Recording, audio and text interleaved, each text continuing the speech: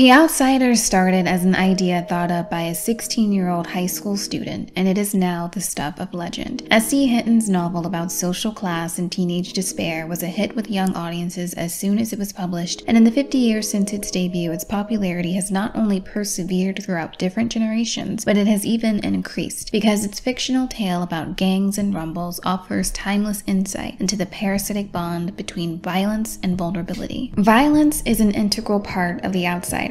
Without violence, the rivalry between the Greasers and the Socias would have very few stakes. The characters regularly get involved in one-on-one fights, and every now and then there's a big fight called a rumble. Violence is how these characters get to unleash their frustrations with the state of their lives, whether it's the Greasers fighting back against a world that feels like it's caving in on them and fighting back to survive, or the Socias fighting because they'd like to feel something more than the complacency that's settled into their lives. Violence is how they talk about their feelings when words just aren't enough. In a way, violence is used as a vehicle for the vulnerability these characters either can't or refuse to allow themselves to show. And when there's a threat around every corner, whether they're walking down the street or sitting in their homes, letting their guards down isn't always an option. The Outsiders serves as a study on young masculinity, violence, and vulnerability. How these themes are explored with each character varies, but perhaps my favorite observations come with the characters of Ponyboy, Johnny, and Dallas.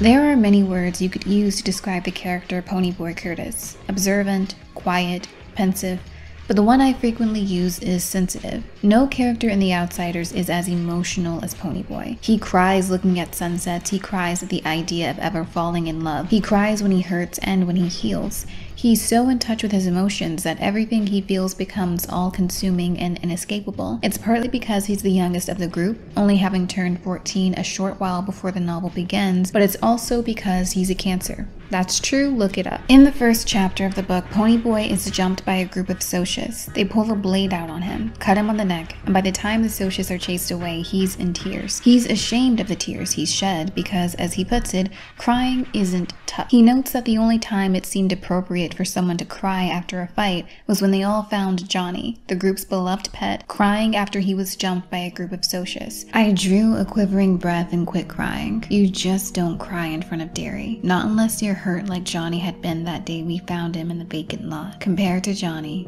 I wasn't hurt at all. For Ponyboy, crying isn't necessarily tough, but he sees a point where crying may be necessary, like when someone is beaten beyond their breaking point. Whereas for others, crying isn't an option at all. It's not even a last resort. Even with that insight, Ponyboy does still spend a great deal of the novel lamenting his intense emotions. It's not cool to cry. There are only a few times when it's appropriate. His journey early on in the book is the journey of a young man trying hard to harden the parts of himself that the world deems to be too weak. He separates himself often from his two older brothers, Derry and Soda Pop, being that he's just too different from either of them to share any type of relation. Where his brothers are practical, grounded in reality, and seemingly unshakable in the realm of emotional vulnerability, Ponyboy is a dreamer, often swooning over the magical aspects of life, like the beauty of art or sunset. But even when Ponyboy tries to be stoic and unshakable, he can't help but to feel things and to feel them deeply, which is why his bond with Johnny Cade is so strong. Of the entire group, Johnny and Ponyboy are the youngest. In a way, they serve as mirrors for one another. Ponyboy doesn't see himself fitting in much with anyone else. He can't go to the movies with Derry or Soda or Two-Bit. He couldn't talk about the sunset with any of them, but he can show Johnny the sunset, and in turn, Johnny can show Ponyboy a part of the world that hadn't occurred to him before. With each other, they can see the world in a way that's less black and white and more varying hues of gray. They both watch the world around them more than they like to engage with it, keeping quiet on the outskirts as they try to understand life and, more often than not, come up short. Johnny isn't vulnerable with everyone else in the group, not unless the situation is dire, but he can cry comfortably in Ponyboy's presence, knowing that Pony will understand where he's coming from. Besides, Johnny can't let his guard down enough to be vulnerable with just anyone, not when he's coming from such an abusive home life, not when he's walking around with a target on his back, not when people look for ways to break him just for fun. For Johnny, it seems the best way to survive is to be invisible, but even that weighs on him to the point that he thinks he may prefer being hurt. I think I like it better when the old man's hitting me. At least he knows I'm there. For Dallas, on the other hand, being vulnerable is just as good as being dead. You show people a weakness of any kind and they'll be quick to use it against you before you can understand what you've done. For Dallas, it's a dog-eat-dog, every man for himself kind of world. Except, not entirely. Dallas may have these rules for himself, rules about being tough and not showing weakness, but when he sees that same wide-eyed tenderness in Johnny, his first instinct is not to destroy it, but to protect it. When Johnny and Ponyboy come to Dallas for help after Johnny kills Bob, Dallas's mission is to keep them out of jail and out of trouble. He sends them to Windricksville, to an abandoned church on a hilltop where they can hide out until the heat cools down. When he visits them 2 weeks later and Johnny expresses a desire to turn himself in, Dallas, for the first time ever, displays more emotions than just anger and stoicism. He's desperate and begging for Johnny not to turn himself in. Why? It'd be the right thing to do, no? Not to Dallas. Johnny turning himself in means jail time, and jail time means that Johnny's softness will be hardened and his good nature will vanish. Dallas understands that being tough and as emotionless and as unbothered as possible gives him more of a fight against life's many beatdowns, but he doesn't want that for Johnny or Ponyboy, because being like him, completely unable to be vulnerable, unable to deal with his emotions, means living life like a ticking time bomb ready to blow any second.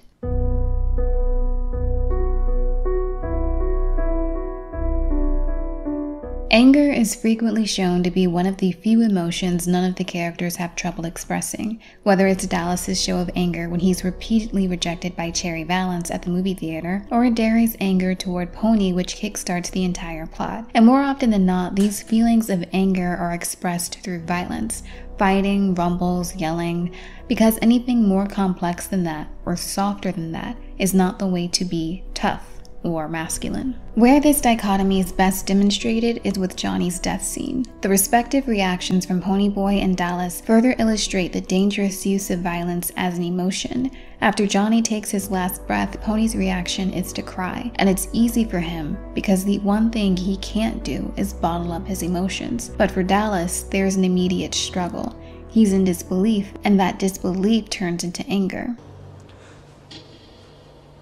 So this is what you get, huh? This is what you get for helping people. Punk. The question he poses not only refers to Johnny's heroic act before dying, but refers to Johnny's general good-hearted nature, that softness, that kindness. What good, asks Dallas, does it get anyone? It echoes what he said before.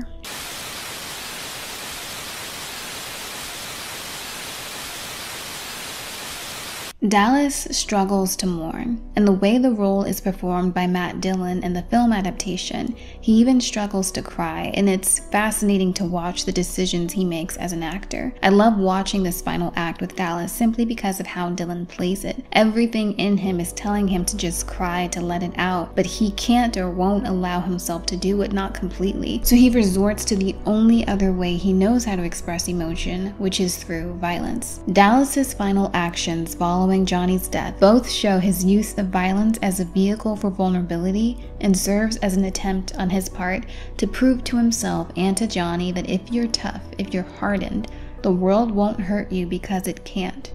No one can. Dallas's inability to deal with Johnny's death is what causes him to explode. The combination of bottling his emotions for a lifetime and the death of an innocent person whom he loved dearly sets off the bomb that was done ticking. Pony says it best here.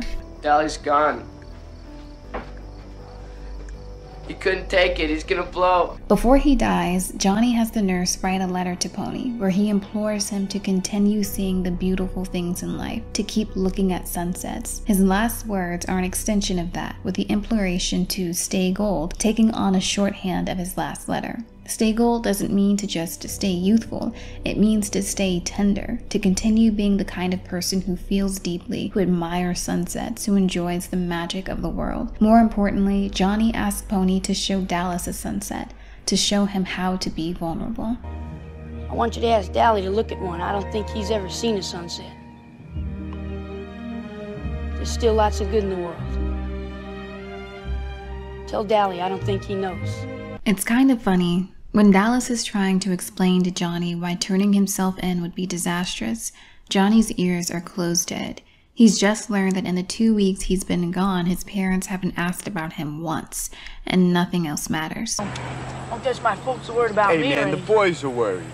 Do you know that Two-Bit wanted to go to Texas to hunt for you? Yeah, I asked if my parents asked about me. No, they didn't ask about you. So what? You think my old man gives a hang if I'm dead in a car wreck or drunk or in jail or something? He doesn't care. But that doesn't bother me none. But if Johnny's last letter is any indication, by the time he dies, he does understand what Dallas was trying to protect him from, and responds by trying to protect Pony from the same thing, even trying to undo the damage it's done to Dallas.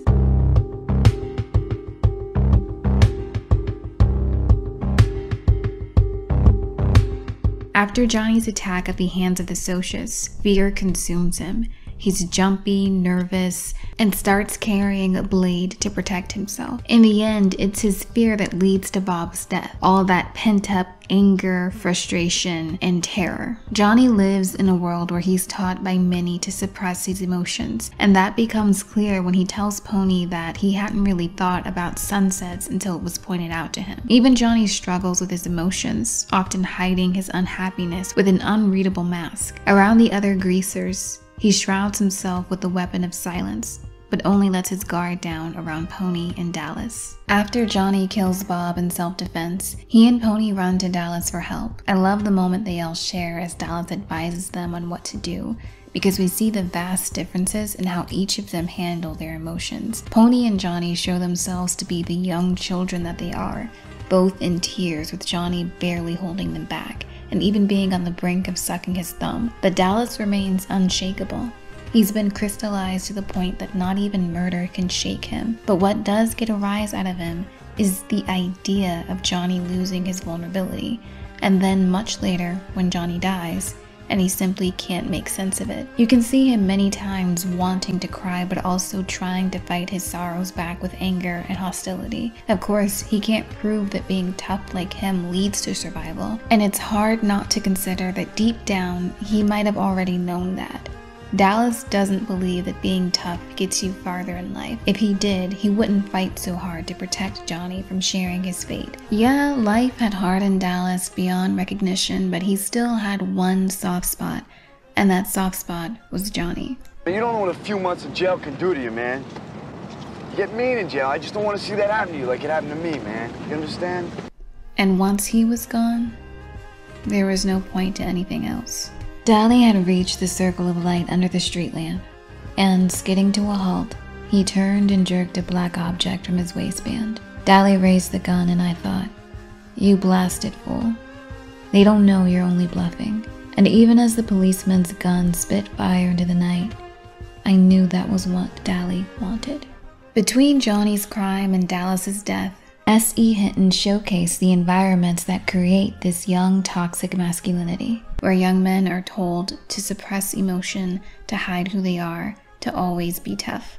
It's a recipe for disaster, or more correctly, a recipe for tragedy. When that cycle of numbness and violence is around you, it's hard to escape it unscathed. Having witnessed the deaths of Johnny and Dallas, and even with the insight he has, Pony still finds himself becoming numb. Long after Dallas and Johnny are gone, Pony is approached by some socius who accuse him of killing Bob. And he's surprised when at their appearance he feels nothing. Not fear, not anger, nothing. I was sitting on the fender of Steve's car smoking and drinking a Pepsi while he and Two-Bit were inside talking to some girls, when a car drove up and 3 socius got out. I just sat there and looked at them and took another swallow of the Pepsi. I wasn't scared. It was the oddest feeling in the world. I didn't feel anything. Scared, mad, or anything. Just zero. Pony breaks off a bottle and holds it by the neck, threatening the socius with it. And when Two-Bit sees this, he is shaken. "Pony boy, listen, don't get tough. You're not like the rest of us and don't try to be." Pony's survival may be incidental, but it also just might be an example. When Johnny dies, Pony is broken. Johnny was his best friend, his confidant, someone he could share everything with. But even he knows how to get through such a devastating loss. And even he can tell that Dallas doesn't. The Outsiders is a reflection of discontented youth, and that is the reason it has stood the test of time for so long. As long as the world tells young men not to feel things too deeply, as long as the world continues to dismiss the